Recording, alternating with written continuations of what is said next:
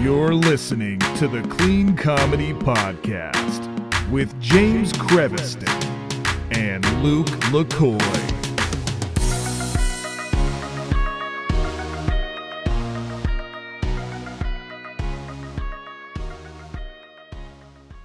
Hey, everybody. Welcome to the Clean Comedy Podcast. It is James, and I'm here with my co-host, Mr. Luke LaCoy. Hey. Hey. So today we have a special guest, and this guy has a really cool podcast called Behind the Bits. It's so interesting. Also, what caught my eye is not actually that it's about comedy, but it looks like his cover has almost like a Rick and Morty-esque type look on it. And so for me, it like that grabbed my attention. I was like, oh, is this a Rick and Morty podcast? And it wasn't, but I was happy because I still found something about comedy that I can laugh at. So please welcome, they're very funny, they're very cool, Mr. Scott Curtis. Thank you. Thanks for having me, James and Luke. Yeah, thanks for coming on. Yeah, so the whole Rick and Morty thing is kind of funny. The guy, I can't remember his name, but the guy that designed my podcast logo, I had it done like 6 months before I started my podcast, and all of his stuff looks like Rick and Morty. And nice.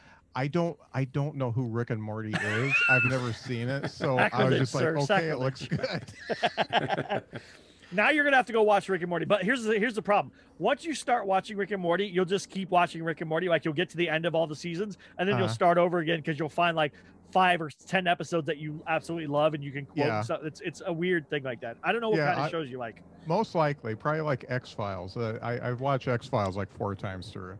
Yes, X-Files. That was such a good show. Although the earlier seasons I like much better than the later seasons of X-Files. Yeah, they did. Yeah, it was better, but I just love it. So tell us a little bit about how you got into comedy, how you got into Behind the Bits, and how this kind of came about and stuff.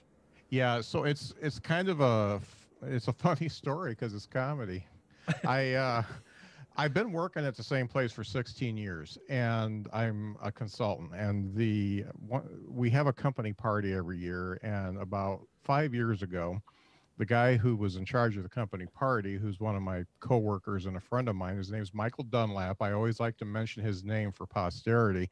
But he said, you know what, we've had a magician for the last 3 years, and we'd like a comedian. So we'd like for you to do comedy for the company party.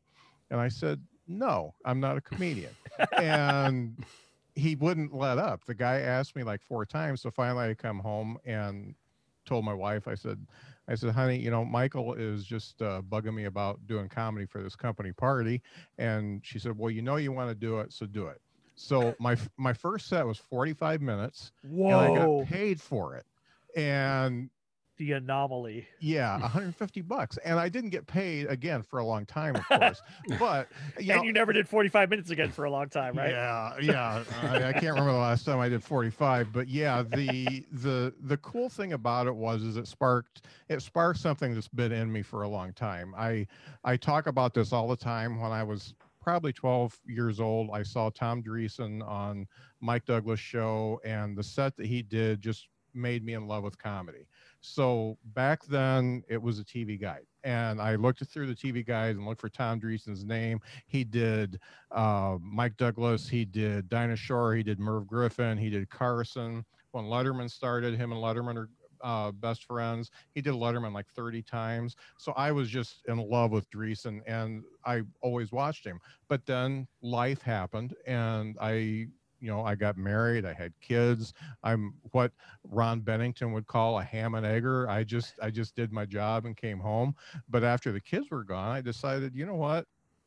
Michael had me do this once. I'm going to go ahead and do some open mics and start doing this. And it caught on. So I've been doing it for about 5 years.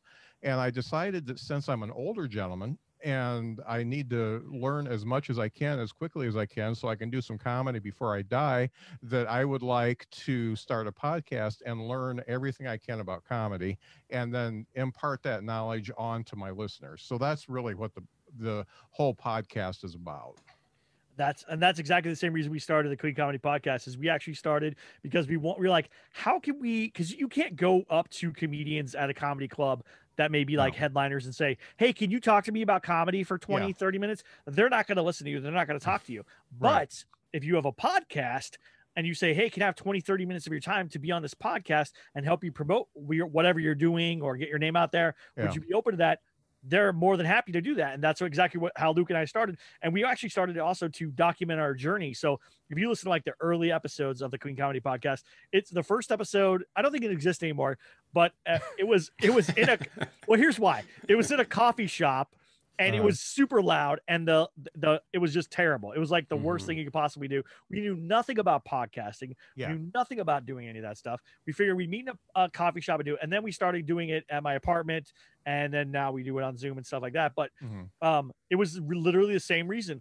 How can we get as much knowledge as fast as possible outside of doing stand-up all the time, and get to pick people's brains that we may never otherwise get to stop and talk to, you know, for 20, 30, like have their attention for 20 or 30 minutes. So bravo to you, sir, for being a genius on that as well. That's the way you do it. To be fair, I also stole that from Rogan, because Rogan does the exact same thing. He wants to learn something. He books a guest and then talks to them for 3 hours about it, you know? Yeah, no doubt. So where are you from? I didn't ask that question. Yeah, I'm actually from Mishawaka, Indiana, which is right by South Bend, which is right by Notre Dame. So I have friends. We have friends from there, actually. Oh, cool. From South Bend. Yeah. Yeah. And the funny thing is I did a podcast prior to Behind the Bits. It was called Michiana People, because when you live close to the Michigan line, you are Michiana. And I interviewed, much like you, I interviewed people in places I shouldn't be interviewing because the noise was terrible. But I did it for actually about 5 years. I did that local podcast, and it got better, obviously. And it got to the point where, you know, the comedy was becoming more important than talking to musicians and entrepreneurs and stuff like that. So I switched over to Behind the Bits, but it was really good learning, because I came into Behind the Bits knowing a lot more than I would had I not done that before. Because if you listen to my early episodes of Michiana People, it's rough. That's the best part about podcasting, though, is you learn as you go. It's another skill that you have to really kind of build up, like talking to people, asking them questions, waiting for pauses, like all those things. You do it very well. So that makes sense. I was like, man, he's so good at this. Like I was impressed, and I was like, I've never heard of this guy. This is amazing. And I think you're like 50 episodes in or something like that, right? Actually, I think I hit 63 this week. Did you? Okay. Yeah. Nice. Well, and you have some of my favorite people. Robert G. Lee, who's a good friend of ours, like a big mentor to us. Steve Hofstetter, who I love and I've never been able to pin down and get a hold of. So bravo to you, sir. I mean, you have a bunch of people Jeff Shaw, who's a good friend of ours that just did the podcast. Justin Foster, I had a similar story like you. I wanted to do stand-up, but I wanted to do it for my 35th birthday. So I decided 9 months before my 35th birthday, I would get ready to try to do stand-up, and I was going to do half an hour for my birthday, and I was going to rent out the club, and I was going to do this show. Justin Foster worked at the club that I was at. He's there. He was the bartender. We were talking, and he would give me tips and see me at the mics or whatever. And he goes, man, you're getting better, and you're getting better faster. I was like, well, I got a show. I'm doing half an hour for my birthday. And he goes, wait, didn't you just start? And I was like, yeah, I started 8 months ago or whatever. He's like, and you're going to do half an hour, not even a year. And I said, yeah. He goes, you're insane. You're an insane person. He's like, nobody should be doing that. And so I did the show. And then maybe a week or two later, I came back and did open mic, and he was working, and he goes, how did it go? And I was like, it was terrible. And he goes, I told you, pretty much, I told you. So I love Justin. He's so funny. And I was like, oh man, I really like talking to him. He was so serene, because we were smack dab in the middle of the pandemic when I talked to him. And for some reason, his serenity kind of came through the screen to me, and it actually calmed me down, because I know I was having a rough day that day. And I don't know why, but we're friends on Facebook. But every time I see him post something, my blood pressure comes down a couple notches. So that actually really makes sense. Yeah, that makes sense. He's just one of those people who's so intelligent, and can kind of give you this perspective where you're like, oh, I never thought of that. Because he helped me with some jokes too, where I do a joke at open mic, and he, like I said, he was at the bar in the club, so he'd hear it, and then afterwards he'd say, hey, you know what? Reverse how you said that. It'll make it funnier. And Yeah. so I just like little things, and he's Yeah. oh my gosh, he's the best. Yeah, and he inspired me because when I talked to him, he said that he retook the comedy class that he took when he first started. So he's been doing it for 15 years. Yeah. So Robert G. Lee is doing a comedy class, and I signed up for it because I've done some what I consider semi-formal stuff. Like Joel and I have done some stuff. Joel Byers, Yeah. and he's also got a video thing out that I bought, and I did that too. But Robert, for some reason, he's another guy I connected with just because of his sensibility. He's got a little bit of sarcasm, a little dry, and so I decided I'm going to go ahead and take his class and see if I can get better. Really? So so. How has Robert not told us this? This is insane. I'm sorry I had to hear it from you. That's been new since we talked to Robert. His class has been. It came out after we talked to him. Yeah, but he should have emailed me or called me or whatever. Yeah. What a jerk. Don't tell my son that. Yeah. I'm now mad at him. He's like my dad, and that's how he's going to treat me. Like, that's hurtful. Yeah. I'll let him know. Yeah, you should. Yeah, please do. Like, say you need to call James because he's hurt. He's hurt right now, and he loves you. And this is how you're treating him. That's, I don't know what's going on here. That's awesome. So you still live in South Bend in that area and stuff? Yeah, my wife and I we're working on an escape plan because really the only thing holding us here right now is the fact that we have a home here. So we're my son's down in Huntsville, and we're looking to possibly in the fairly near future move to Huntsville, Alabama, and be closer to my son. Nice. Yeah, I mean, and then you'll be right there next to Florida. Florida's amazing for not retiring, but it's for getting we're thinking about moving from LA to Orlando area. We have friends out there and stuff. So we're thinking about that too. And there's a great comedy scene actually in Orlando. A lot of comedians, Preacher Lawson came out of there. I know a ton of comedians who've come out of the Orlando area. It's a great comedy scene. And then you can hit the kind of southern places. You can hit you know, Atlanta and go up to Tennessee and, you know, all that kind of stuff. And so, Atlanta's got a great scene too. Yeah. Yeah. And you're clean. You're a clean comedian? Yeah. I am. So I don't advertise myself as a clean comedian. I just say I'm a comedian, but I've naturally gone to it. I think by looking at me, I look either like a pharmacist or your high school history teacher. So for me to do blue stuff isn't going to work. Yeah. What is your favorite part about comedy, and what's your favorite part about doing your podcast too? So the comedy part is really just getting that energy from the audience. I've done some shows where it just worked, and everybody laughed and everybody loved what I had to say. And it's not so much that I felt good about what I did. I just felt so good that they felt good. And I don't know. It's just, it's a feeling. One of the things Tom Dreesen talks about is that comedy is a healing method. And if I made somebody feel better, if I made their day better by doing my act, I'm totally paid. I'm good. And that is really the best thing I like about comedy. As far as the podcast goes, it's just all the great people I get to talk to and the different perspectives I get. And it's funny, comedians, we're all similar in a way in that we're very aware of our surroundings. We are very keen to see what's going on in the world and what's going on in our lives. However, we all approach it different ways. And the way that some of these people approach it is way different than I would. But it works for them.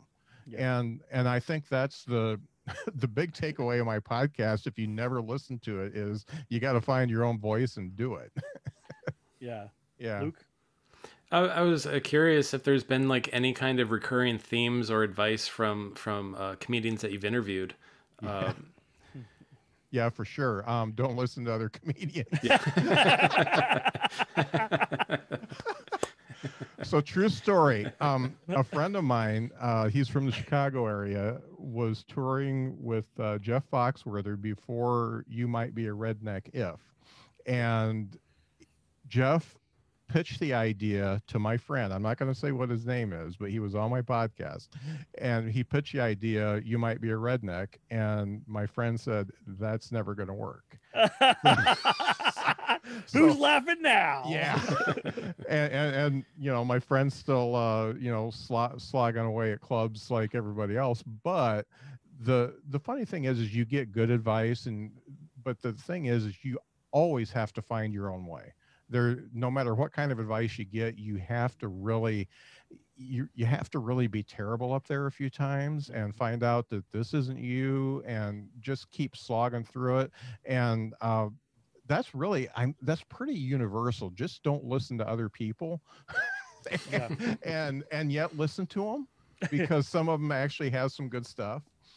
Well, what's funny is I heard about Bill Engvall before I ever heard of Jeff Foxworthy, because the "Here's Your Sign" thing was big, and my grandma would play that like bit for us and stuff, and it was you know, it's clean or whatever, but it's super funny. And I just remember his tire bit, like, oh, looks like you got a flat tire. It's like, no, the other three just swelled up. Here's your sign. Like, that was the joke.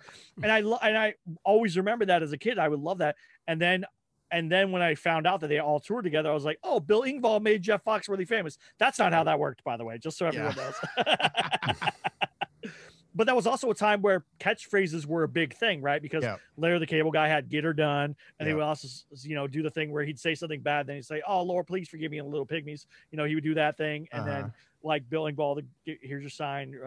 Jeff Foxworthy, "You might be a redneck." Jeff Foxworthy made millions on that. "You might be a redneck." I have a book, "You Might Be a Redneck," like book that like I bought one time because I was like, this is such an interesting thought process. He took basically like, you know, yo mama jokes and made them redneck jokes, you know. It's hilarious. I mean, it was absolute genius.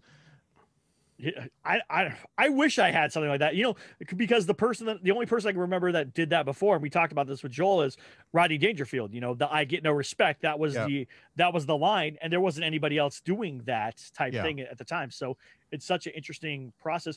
And, you know, yes, you're going to get people who call Jeff or Bill or Larry, you know, oh, they're hacks because they do the same thing over and over again. But it's like, dude, they found their niche. They found their thing that works. You know, it's like people who would call Carrot Top a hack or whatever because he's a prop comic, but that dude's made a living out of it. Like he's made something amazing.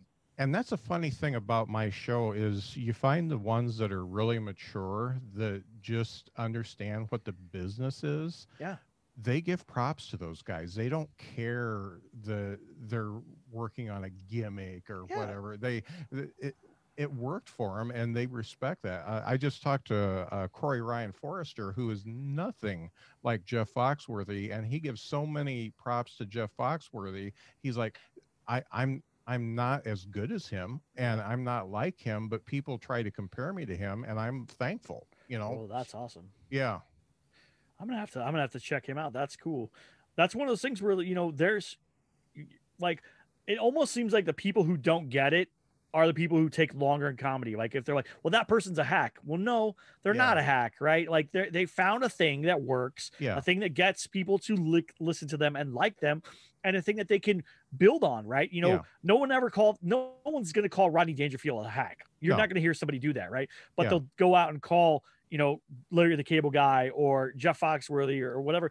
I'm like, are you kidding me? Like they know how to write a joke. They know how to build that formula, and they made millions of dollars out of it. How are you going to be mad at that? You can't be mad about that. Yeah. You know, you're putting your energy in the wrong place if you're thinking those types of things. You just really need to put your energy on yourself if you want to be a good comic.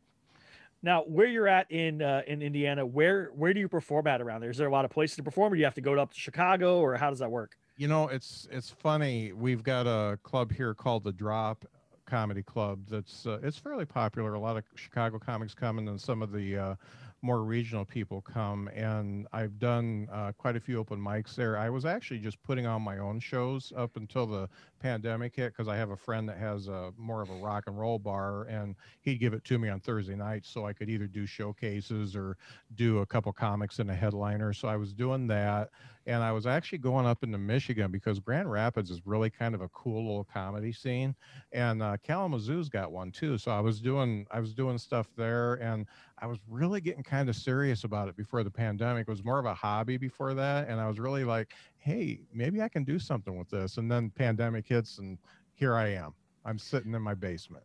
Well, I mean, you're doing great stuff with the time. That's all I can say is I mean, this is, Thanks. yeah, I mean, because I know a lot of comedians. I've been reaching out to comedians and texting them and stuff, and like, hey, what's going on? What have you been up to? Are you okay? You know, I like to check on people and stuff. Yeah. And some people are like, I don't think I'm going to go back to comedy. And I'm like, are you kidding me? Like, you're one of the funniest people I know. Like, why would you not go back? You know, Yeah. just stuff like that. Or I have some that are like, oh, you know, I've been kind of depressed lately or whatever. Thanks for reaching out. No one's reached out to me. And I'm like, what is going on? Like, Yeah. like Joel said, you know, having a community is important. And for me, that's what I'm about. Like, I love other comedians because I learned something from every single one of them. Obviously, you learned something. You had a comedian that you watched growing up. That was your favorite. And I think I've heard of Tom before, but probably only in passing and probably only from like maybe watching old, you know, Tonight Show or something like that. I Yeah. don't think I've ever like seen him or whatever, but I was, you know, like a Rickles fan and that kind of stuff. And, or I'd go watch like Dean Martin Celebrity Roast. So I like those kind of things too.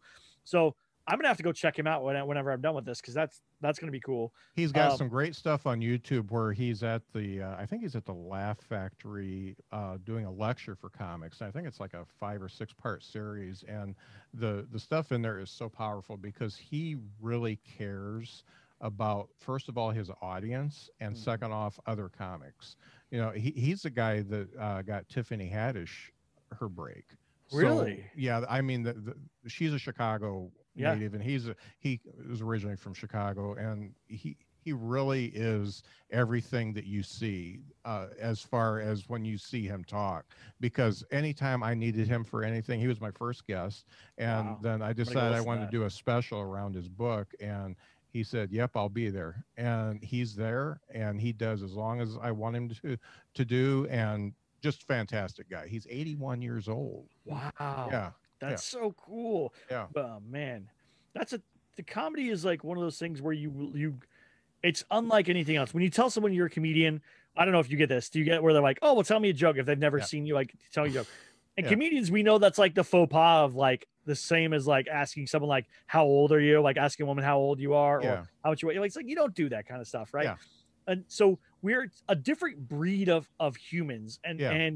But I guess the big thing that I always wonder is, do you have a tight community where you're at? Because a lot of communities are not as tight as they could be. Yeah, it's very young, but it's very tight. They kind of think of me as the grandpa. So super nice and super supportive. They are like in awe of the fact that I work clean after they do all their stuff, because I mean, they're not. I mean, not even close. So they just like the fact, and some of them come to me and say, hey, how can I make my stuff clean? And some of it you can't. But you know, some of it I help them with, and they're all very, very dedicated to their craft. And it's funny, right now, if you go to any community, there is a comedy community. It doesn't matter if you've got 5,000 residents or 500,000 residents in the city limits. Somebody is working on comedy, and these kids are really killing it. And I totally respect them. Yeah. And I mean, think about all the things that they get now that we didn't have. You know, they have YouTube and they have Twitter and they have all these other ways of avenues of getting comedy where, you know, when I was a kid, I had to watch like HBO or go rent something from like Blockbuster and watch it. Like that was kind of it. Or if I was lucky, my dad had an album of somebody, and the first album I ever heard was George Carlin's AM PM. So, you know, it's like, or AM FM. And so it's one of those things where it's like, that's rare. Like you're not gonna get it anymore. But now I have like 100 comedy albums on my phone right now that I can listen to. You know, so it's like, it's crazy. And I think it's a good thing and a bad thing, because I do think you get a little oversaturated with everything that's coming at you, and it makes you so you don't pay attention to what's really good. And I think that's why there's a lot of people working clubs right now that are probably better than the people that have Netflix specials. And it's just because people aren't paying attention, and you kind of get that when I don't know when the last time you were in a club performing is. You kind of get that because people don't seem to know how to act in a comedy club.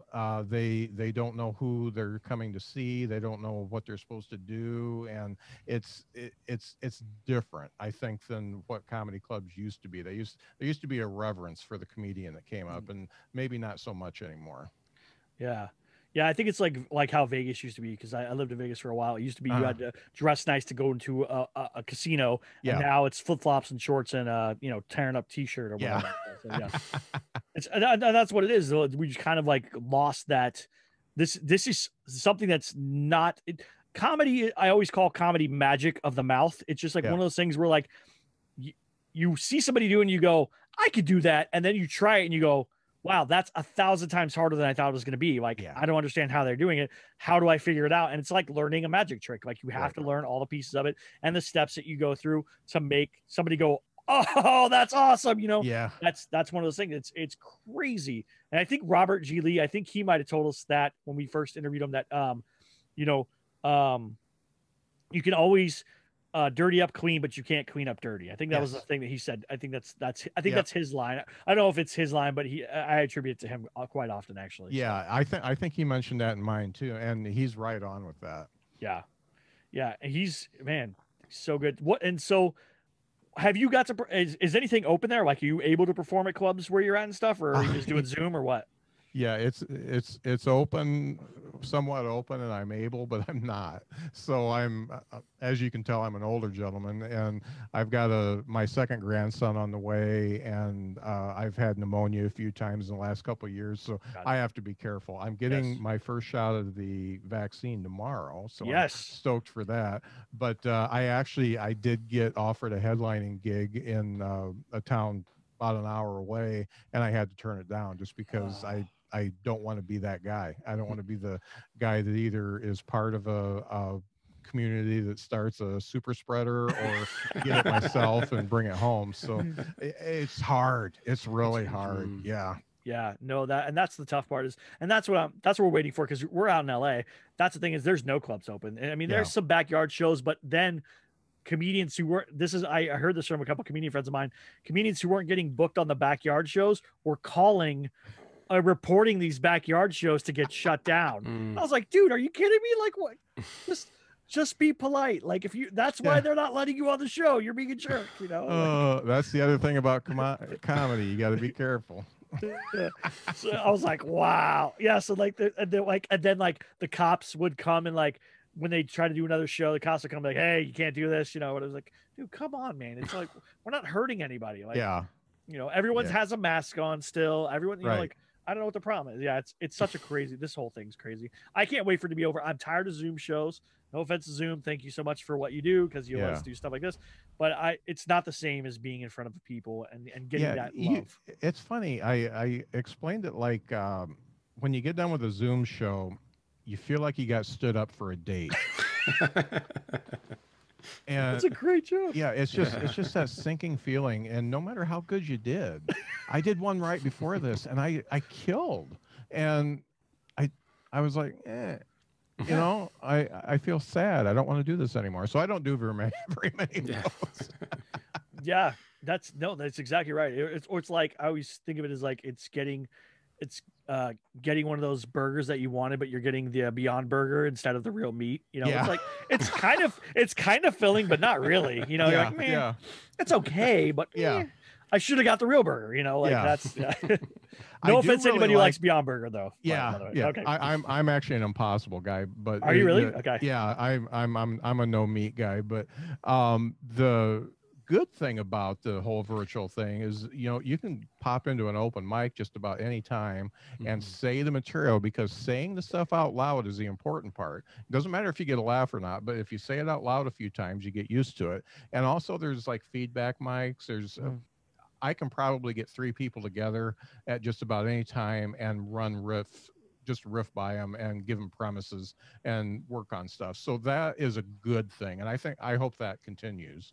Have you heard about the live show app? I have not.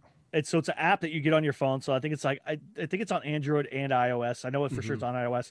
And every day they have mics, and what they do is you put it on your phone, and then the audience can also react to you and give you points and stuff. And at the end of the show, it will give you all your points. And then you can also keep the video because it stores a video, and you could download it and upload it to wherever you want and stuff. So if you had a good set, you had a good show, you can keep it. It's free to do. It's free to download and everything like that. But it's called a live show app, and it's just it's amazing. So we talked to the guys who created it. We're helping them try to fund it and keep it going and do sponsorships deals with them and stuff and try to get them going. But it's really cool because they do it every day, and they're trying to expand more and more shows. But it gives comedians 3 minutes, and it has a timer, and it's just I like it a lot. I like it a lot better than a Zoom show because you can set up your phone anywhere. You're not relying on where your thing is. So where your computer is. So I like it a lot better. And it's I got nerdy and bought like a little USB adapter because I have a real mic that has a USB end that I could put into my computer and stuff.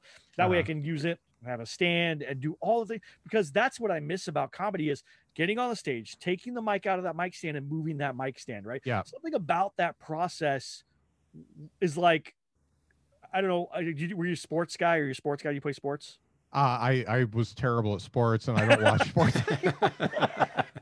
anymore. What's your hobby? What was your hobby for the long time? Reading a lot of books. Okay. No, that's good. So when you crack open a book. Oh, yeah.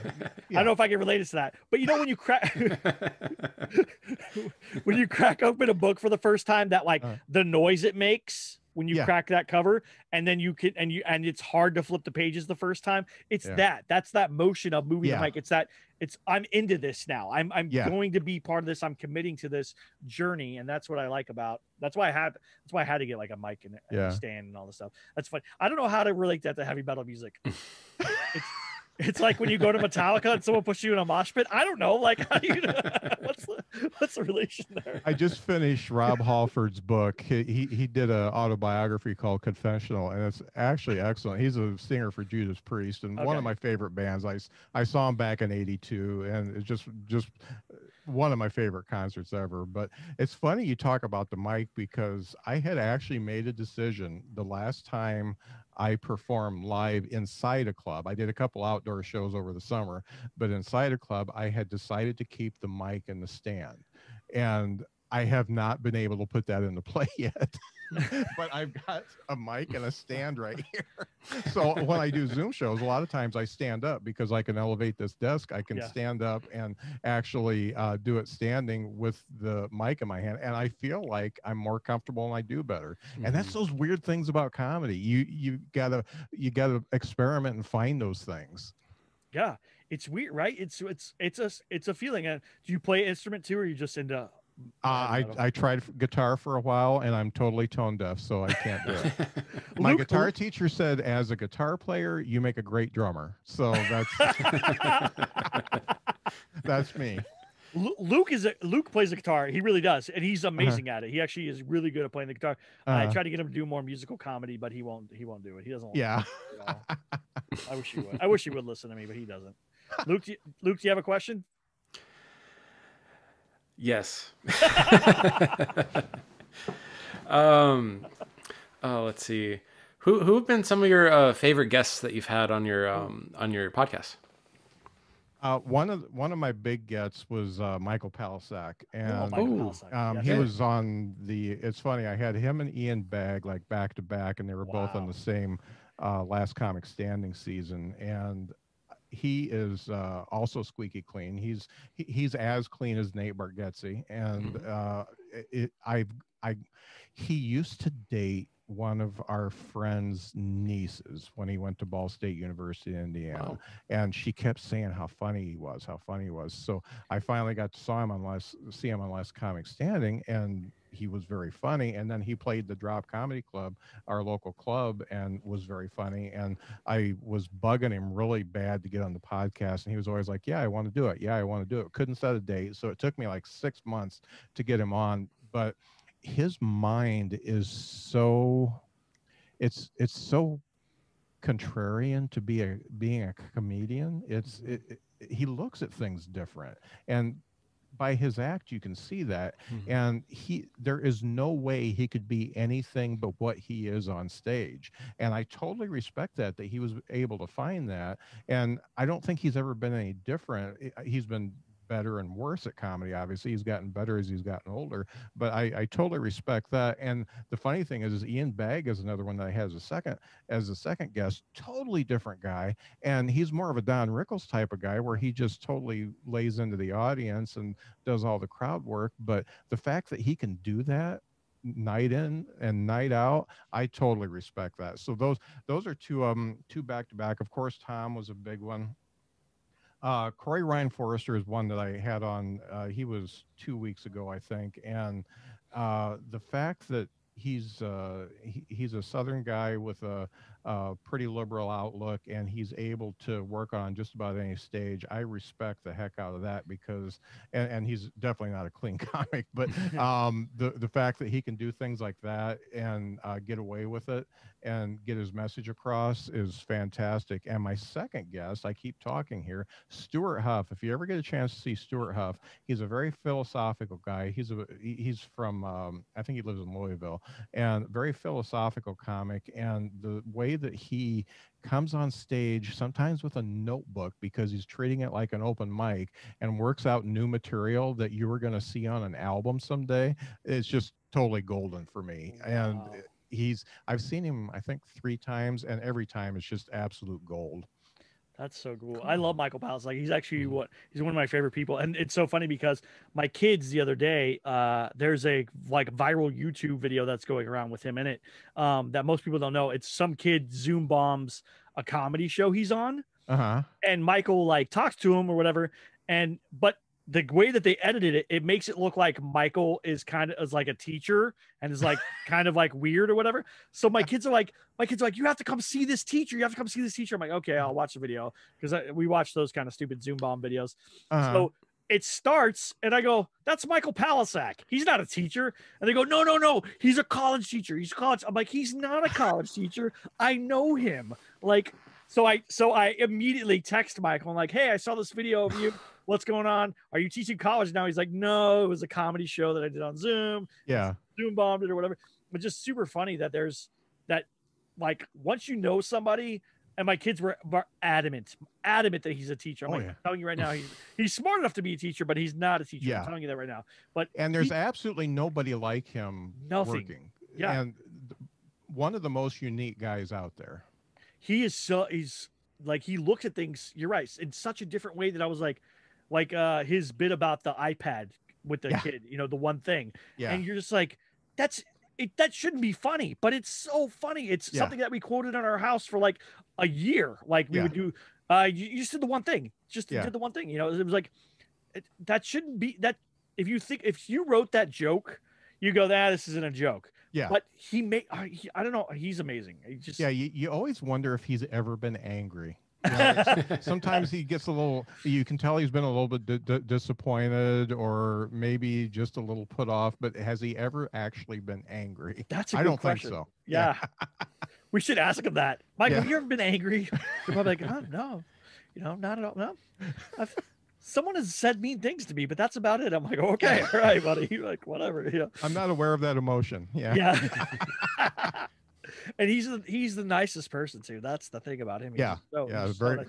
Very good guy. Wow. And who are your influences besides Tom? Who are your influences for you in your comedy? Like, who do you kind of look up to, or who do you kind of listen to or enjoy now? Besides Tom?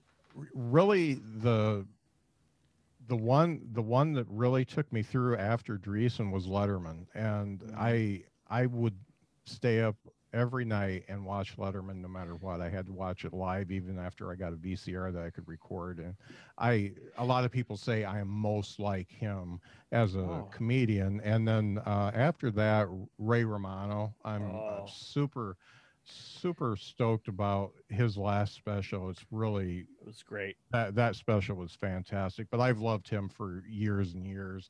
And when I look at new comics, I have to honestly say I don't have anybody. Bill Burr is great.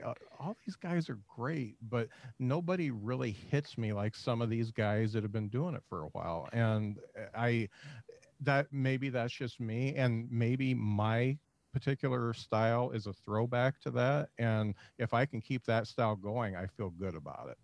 I would love to see that style come back. I'm a big fan of that because I watch a lot of Seinfeld stuff. I'll watch Steve Martin because I love Steve Martin. I'll watch, old Cosby. I know you're not supposed to say that, but I love old Cosby. Yeah. I had all his albums. Yeah, I do too. And I love Rodney Dangerfield. Like these are guys that I've all Eddie Murphy. I have both of his specials. Like they're still two of my favorites to this day. Those styles are just so different. Chris Rock is probably the new Eddie Murphy, and then Kevin Hart's probably the new Chris Rock, I guess, if you want to do it that way. But there's not another Steve Martin. We'll never see that again. We'll probably never see another Rodney Dangerfield. Yeah. It's one of those things where if you can keep something like that alive, bravo. Thank you. Yeah. Paula Poundstone. Have you ever gotten to see Paula Poundstone live? I've never seen her live. I want to, though. It's so much different than whatever you hear because she works the audience kind of like Ian Bagg does. Really? Okay. And she is so good. I mean, it was, I don't know of anybody that's as quick on her feet as Paula Poundstone and Elaine Boozer. I mean, I love Elaine Boozer. Yeah, it's just, and the funny thing is everybody who is working today is using elements of what was before. However, it's so much more in your face and you have to get to the punch quicker. And I like a good story. I like a lot of tags. I like a lot of exposition. I want to get drawn into their lives. And that's what the old comics did. Yeah, exactly. Well, where can people find you, Scott? Where can they find the podcast? Where can they watch your stand-up? All that kind of stuff. Yeah. So Behind the Bits is very easy to find. Just type Behind the Bits into any podcast app, and you'll see my Rick and Morty blue tragedy comedy mask on there. And so that's easy. I do have a website called thebtbpc.com because somebody got Behind the Bits and they won't sell it to me. And yet it's still parked. But yeah, so I've got that. I'm on all the social media under Behind the Bits podcast, except for Twitter because somebody got that, and I'm the BTBPC on that as well. But Instagram is kind of my home. That's where I do most of my stuff, and Facebook. I also do a talk show called the BTB Internet Talk Show that is streamed on Twitch. It's the Drinks, Jokes, and Storytelling channel on Twitch, and that's a lot of fun. So you know how serious my podcast is. I don't mess around. I just get right to it. Good. There's no small talk. The talk show is what I do to actually have fun. So it's very like old style talk show-ish. It's very non-Zoom comedy like because I bring people on. I make sure they get to promote stuff. I have Dean Martin show up because guess what, guys? He was cryogenically frozen. They thawed him out and he had no money, so he's living with me. So he comes out and people ask him questions. So that's kind of my pet project, and I'm having a lot of fun at that. Do you have those videos posted anywhere, or do you have to watch them live on Twitch? Yeah, if you go to my YouTube, there's I'm gonna check those out. That sounds awesome. Yeah, and it's funny, the show when it's bad, it's almost better than when it's good. So I don't really care how it turns out, if it's funny or if it's not funny. If there's really awkward pauses, I love it. So I'm good with either way. So I get people on that I have never met before. I get people on who say they're a comic and they've only done one open mic. Anybody who wants to come on can come on, and it's a lot of fun. That sounds so fun. That sounds like the most fun ever. Pat Palisak did it. Did you? Okay, I'm gonna go check it out. Yeah. That's hilarious. And how did he do it? Was he live in the studio with you, or did they do it remote like this, or what? Yeah, we did it remote. Yeah, the talk show is all remote. It's kind of like this. That's cool. It's just a lot of fun. I'm gonna have to pick your brain about that because that sounds like a fun way to do things. And I miss old school talk shows. They don't do those kind of shows. Like even late night TV is not Carson. It's not the same anymore. No, it's not Letterman. It's not any of that stuff anymore. It's not Leno. It's kind of a whole, it's almost like it's a meta version of itself where it's like almost pretending it's a talk show doing a talk show. Yeah, type it thing. is. And I'm like, I'm kind of burned out on that. But I miss to get my nostalgia, I've been watching the Larry Sanders Show because that was like 30 Rock. I. Yeah, really? Yeah. I love that show. Yeah. And the funny thing about that is it's so real. Even though it's fake. I love the Warren Zevon episode.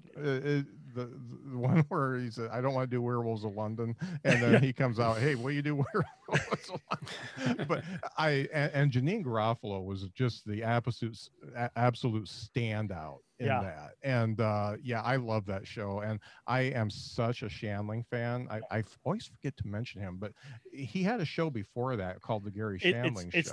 It's the Gary Shandling Show. Yeah, that was hilarious. Yes. Yeah. I just played. That's funny because I just played the theme song for that for my wife and kids the other day because I have the pilot and I downloaded a bunch on Amazon because you can get them on. You can stream it on Amazon, but you have to buy them. So, but they only have, I think, the first season. They don't have all four. I think it's 4 seasons, so you can't watch all of them. You can only watch like the first season. But just the theme song to that's hilarious. You know. Oh yeah, and he did a joke on there that I will never forget. He did that monologue and he said, yeah, I had to trade in my Porsche because I can't afford it anymore, and I got myself a Toyota. That's awesome. Well, yeah, I'm excited. I'm gonna have to go check that out. Luke, where can people find you at? You can find me at Luke LaCoy on Netscape. On what? Netscape. Bring it back. Bringing back the hits. Netscape. Do they even make Netscape anymore? Does it even exist? I have no idea. I'll ask Jeeves. I still use Alta Vista for all my searches. So. Yeah. That's nerdy comedy, guys. If you guys don't know any of that, that's 100% nerdy comedy right there. Yeah. That's the best, you know. All right, awesome. Well, please, guys, please check out Behind the Bits. Please go check out Luke, check out Scott. Please like and subscribe. Please leave us a review and go check it out on YouTube so you can see our beautiful faces. Luke is very handsome. Scott's very handsome. Me, not so much, and that's okay. You don't have to look at me that much. You can just put that blur filter on and watch away. But thank you guys so much. I'll take Luke's face. How about that? Yeah, me too. I feel a little bit better. And his hair. Yeah, he's got great hair. Actually, when he has like really bushy hair, it's really cool. He hasn't done it in a while. And I'm surprised because I don't think we can get haircuts. Can we get haircuts right now, Luke, in California? I don't know. My wife is my barber. So I guess you can get haircuts. I can't get haircuts. I got to go to somebody that's better than my wife. She won't do a good job. Well, she'll tell you that. She'll tell you she's not a hair person. Not for guys, for my daughters, but not for me. All right. Well, thank you guys so much for checking us out. Thanks for listening. Like, subscribe, and have a great week. Bye.